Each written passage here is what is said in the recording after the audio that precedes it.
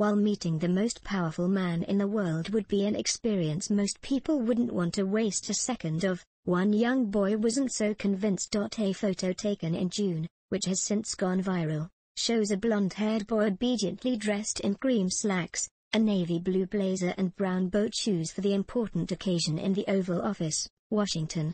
But his attitude to the situation is akin to a child waiting for his parents to stop nattering with their friends at a supermarket checkout, as his face is squashed against a pillow and his legs dangle above him.